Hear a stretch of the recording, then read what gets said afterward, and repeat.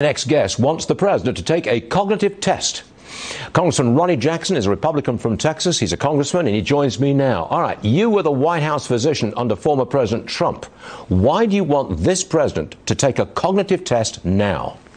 Well, look, Stu, I was at the White House longer than that. I was at the White House during the Bush administration, the Obama administration, and the Trump administration. I was there for 14 years as a White House physician.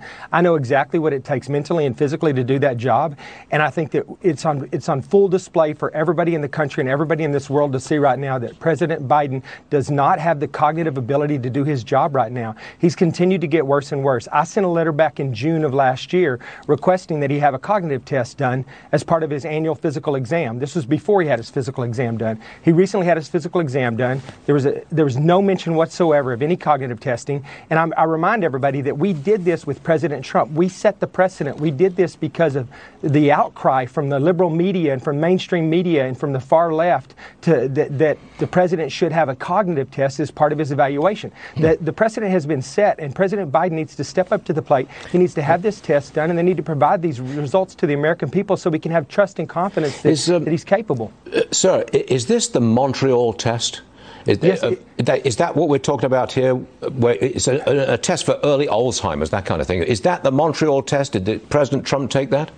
That's right. That's the one he took. That's the one that's most commonly used. It's done as a screening tool for people, just as part of their routine exam when you're older, or if you have evidence of cognitive decline, it's supposed to be included as a screening test to look for objective evidence that you have some cognitive issue that needs to be addressed. And I think that President Biden is in that category.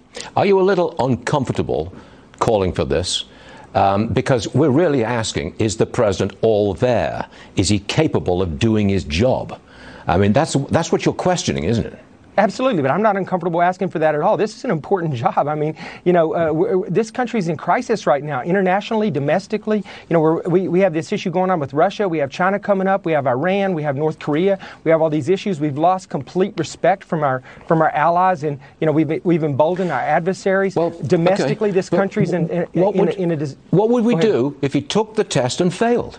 Now. Well, then we would have to do something about it. Stu, the right time to address this issue is not whenever this country is in complete collapse. I mean, look at what's going on right now with crime and drugs here in the country. With the COVID, we see he still hasn't taken that and got that under control. The economy, domestically, internationally, we're headed down the wrong path. Bad things are going to come if we don't address this issue right now. And like I said before, Stu, I won't be the one talking about this in a year. It will be the Democrats talking about this, because this is going to continue to get worse, and they're going to have to step up to the plate and do something about this. I'm saying let's address this now before it's too late.